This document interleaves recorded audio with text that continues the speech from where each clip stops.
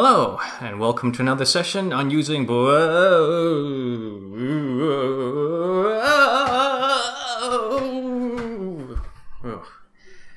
that was strange. What was that? Actually, that was noise. And that's what we're going to cover in today's session on using Blender for video editing. So before we get into that, let's show you what I have in this scene right now. I've got two strips, and only one of them is animated. It's the blue box with text, and it just goes across. What I'm going to show you is how to add noise. We're going to make it jitter. We're going to make it bounce up and down as it goes across, and we're going to have Blender do all that work for us. We won't have to manually add individual keyframes to make it look like that. Okay, so I'm going to stop this now, jump back to the start, and we're going to need lots of space for the graph editor. So before we do anything else, I am going to adjust the screen layout. So I'm going to right click on the border, join area, and give that all to the graph editor. And then I'm going to split this right here and adjust the view here so that this is now our preview. Okay, so the first thing we need to do before we can add noise to an attribute is we have to give it some keyframes, or at least one keyframe. So the thing we want to animate is the Y offset going up and down.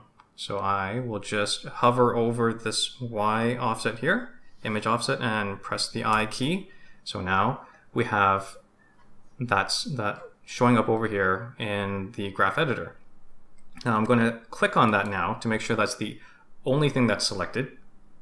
And then next step is to add this noise. And to do that, we need to get into the side panel here, which we can either just click on this plus sign, or the alternative would be to press the N key, right, to toggle that on and off. And then go down to modifiers, click add modifier, and choose noise. And now I'm going to just pull that out a bit so we can see all of these labels. Okay, so now that we have this noise modifier added, it's time to adjust these settings so that it actually has an impact. And let's just go ahead and start by adjusting strength, which is how much noise you're adding. I'm going to hold down on my left mouse button and then just drag across to increase the values until I can start seeing what looks like random noise here. So here I have it at about 38, and if I hit the play button now, you can see we've already got some of that jitter effect happening. And the frame rate's a bit low, so let me just make sure I am choosing proxy 25. There we go. That's better. Okay, so there we are with a little bit of jitter. Doesn't look like that much, so we can increase it some more to 60 to 75. And you can see that's a pretty good amount just for like a basic little small but definitely noticeable effect. And of course, the higher you go, then the stronger the noise will be. What about these other things? I've only really played with this other one, scale, and that seems to be, it adjusts the time of it. So this is, you can see it's very, very fast jittering, but if we increase this value, it'll slow down. So if I increase it to 10, for example, you can see it becomes so still like a random values, but then not so quick. Just well, slow down. So that's it for the basics. What if you only wanted to have this noise applied for a portion of your animation? Because as you can see right now, it's going across everything. Well, that's what this restrict frame range is for. As soon as you open up this panel, well, maybe not yet. Maybe I have to click the refresh sequencer button. Okay, there we go.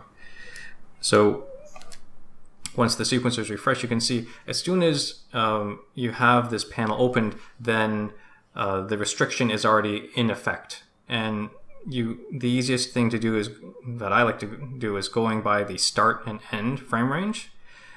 So let's say, for example, that I only wanted it to happen within the first half of the video.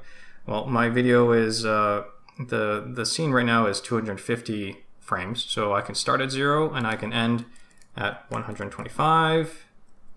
And then if I hit the refresh on that, we can see that we have the noise happening. We can see it over here as well, and then it just stops after that.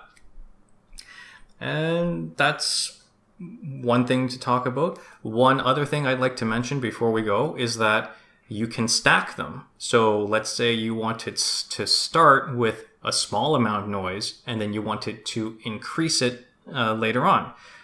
You can do that by adding another noise modifier. So let's see that.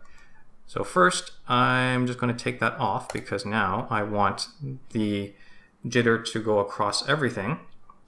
And then hit the refresh there so it's still working. Now I will go again to add modifier and choose noise a second time. So now you can see that I have 2 noise modifiers. And what I'm going to do is I'm going to do this restrict frame range. So this time it's going to start for the first half of the video. It'll have that basic noise.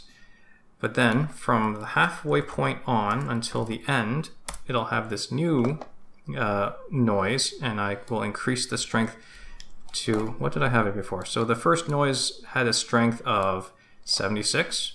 So now I'm going to pump that up to, let's say, 200. Okay, and I will hit refresh.